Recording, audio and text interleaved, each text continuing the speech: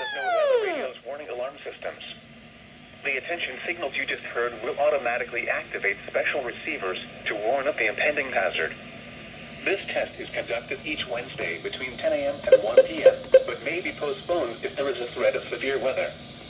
In that case, the test will be held on the first available good weather day.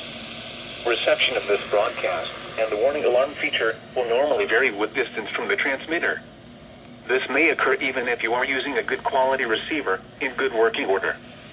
We now return to regular programming.